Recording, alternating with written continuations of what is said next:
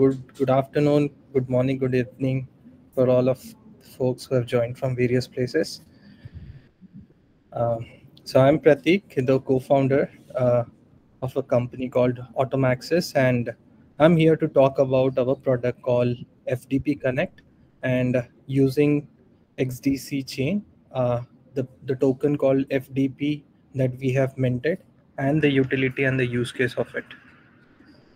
So I'm starting with the presentation just to give a brief what exactly we do and what are we trying to do with our offerings. So building a product called FDP Connect, which caters to the needs of the cross-border trading companies, which are into exports and imports, various complexities, various aspects of transactions that they are carrying out with respect to freight, with respect to documents, and with respect to payments. The world of international trade is very complex, and we simply want to digitize this and provide a single solution or single value offering to them. So a core team along with a right advisor on a global mission to ease the cross-border trade. We've been awarded and got multiple recognitions where the notable ones to mention here is the ULIP, which is a National Logistics Policies Initiative. We've got a recognition from the Minister of Commerce himself by winning a competition in a category of unified documentation and digital transformation. We've even got a recognition from Central Warehouse Corporation, where we have proposed 100% paperless imports and exports ICD focused operation to be digitized, where I'll come on the later part. What was it that a blockchain was used and what was it that was really appreciated. We're proud to be a part of the XDC ecosystem. That the kind of exposure that we get, especially with respect to the trade finance and the international trade context, is really immense. So simply put, an exporter exporting from India, who is headquartered in Hyderabad, where we are also situated, let's say he's exporting red sandalwood to 27 nations. The problem of this exporter from Hyderabad in India is to make this document available to the right person at right point of time. And globally, this is so huge problem that at any given moment, there are 4 billion pieces of paper that are floating across the globe, which sums up to 500,000 trees being cut for this purpose. Just to give you some more context, how complex or why is it so complex is all because of a fact that there are multiple stakeholders that are involved, and doing all these activities by an exporter or someone who's on his behalf is a very cumbersome process. All the stakeholders which are not talking to each other, there is no interoperability between all of them. So what does FDP Connect does? It simply brings in an interoperability, and the ledger distribution happens at a click of a button. An invoice and a packing list are two important documents, or what we call it as a pillar document, basis on which all the other documents are generated. Be it a certificate of origin which gets issued by the Chambers of Commerce, be it a bills of lading, a very important document that plays a very crucial role in a field of a trade finance getting carried out, because it has got a title value to it, and it's as good as you are having a tokenized version of it where the ownership transfer gets done on an XDC network. The true sense of a 100% paperless trade is what comes out when you're truly digitizing a bills of lading, including other documents which are issued by different stakeholders, as you are seeing on the screen. But we don't just intend to digitize the documents which are issued by the various stakeholders. We even intend to automate or make a single suit offering or a single stop shop for an exporting company, where the other formalities specific to the geography that they are operating from. So be it a e-seal filing, an e-seal association, or a waybill generation, or a bank realization certificate, various complexities that an exporting or an importing company needs to follow is what gets a cakewalk for them. The McKinsey report says that it takes roughly around 16 hours 40 minutes to complete one documentation cycle. With our promising solution, which is Web3 and AI powered, can be completed in as less as 10 minutes, safe and secure, and can be accessed from any part of the world. Uh, that's just a brief, but and there are lot many exciting things happening, not just in India but across the globe. My slides, which are upcoming, are all talking about this. The DCSA, Digital Container Shipping Association, almost all the major shipping lines which move more than 80% of the global goods in a containerized cargo, have promised to go 100% EBL. BL is a abbreviation for bills of lading by 2030. So in a near future of say 4.5 or 4 years or so, you'll be seeing a world where 100% of the BL will be digitized. There are good activities taking shape in India as well. A bills of lading bill has been cleared and it has turned into an act recently in India.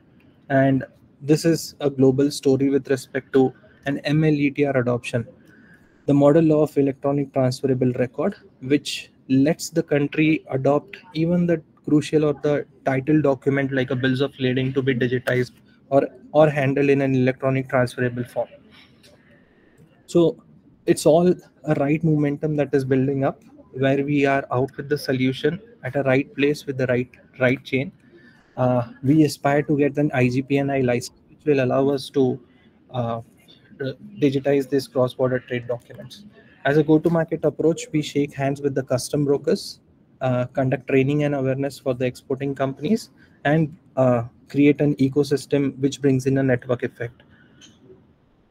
We have recently minted around 1 billion tokens called FDP on the XDC chain, and we have various use cases for that.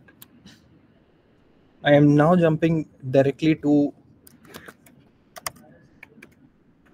and now jumping to the solution to explain you the flow, at what place and how are we. Yeah, Pratik. So before that, I think we have one question from Freya. So has Automaxis done EBL already? Um, No, we haven't done the transferable or the original, or you call it as a master BL digitization yet, but we are moving in the right direction. You need to get the IGPNI license. We are in close talk with two IGPNI approved vendors or IGPNI approved parties in order to get the BL digitized. So very soon you'll get to hear a BL getting digitized on our network. okay, great. I don't see any other questions with the intro of Automaxis. So yeah, please go ahead with the presentation. Yeah. I So mean, demo. now coming to the part of a very important role being played by a framework called TradeTrust. This has been listed on XDC Dev as well. You can read more about it, but just to give you a brief, inside the FDP ecosystem, we have TradeTrust already included inside the solution whenever the transactions happens. There are only two type of documents. One is a verifiable document and the transferable document. Talking about the verifiable documents, or even in case of a transferable documents, which includes a document such as letter of credit or a bills of lading majorly, uh, TradeTrust is a right fit, and XDC already being a network provider, we are uh, we are starting with the issuance of the documents. We already into a business of touching lot many certificate of origins. We work with closely with lot many chambers of commerce here in India. To explain your flow, an exporter makes use of FDP Connect when he signs up. He creates an export document, and when he is ready to share the document, when he is digitally signing these documents, this is where the TradeTrust ecosystem comes into play. What happens is, if at the time of sharing to happen, there is a wrapping that needs to be done, where before a wrapping there's a document store ID that gets created. When a wrapping happens, at that point we're working at a point where the LEI embedded digital signatures can be utilized. We're working on the X509 standards, where this digital signatures having those LEI properties can be utilized. in order to have a legally accepted digital version of the trade documents, and then make the sharing happens. And where when the wrapping happens is where the allocation of the token is done, is being allocated to those trade documents, and then ready to be shared to the external world. So the importer sitting in any part of the world will be given an option to verify this, where this verification call happens on a TradeTrust network, and transferable ones, as I said, that the BL one is something that we're working on. You'll get to hear very soon about it. Now I'm taking you to a live demo that we have already done, and what are we going to be doing about the certificate of origin. This is the application, which is we call it as a document set, where all the list of export specific documents have been archived at one place. We give various options of a templates getting defined by a user, and any submission that they wish to do for the sake of all these documents which are archived at one place. And the moment these documents are gathered at one specific folder or one specific place, we are then giving an option to share it via TradeTrust. So if I am selecting, let's say, a certificate of origin which have been generated using FDP Connect, there's an option of share via TradeTrust. So once this button is clicked by the user, these are just a simple 4 steps which needs to be completed by the user, and I'll be playing a demo of the same.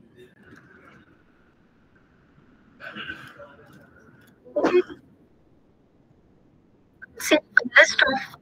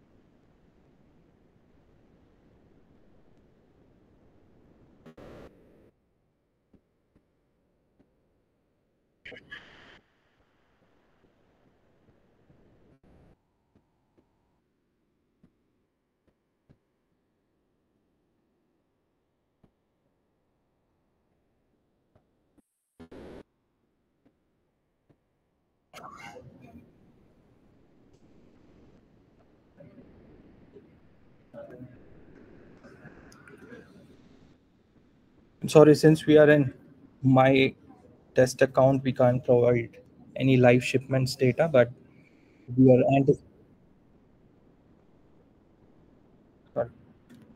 so on the mainnet, we'll very soon be seeing around 3,000 to 4,000 live shipments hitting the mainnet transactions, and these will be the, I mean, the live shipments which originates here in India.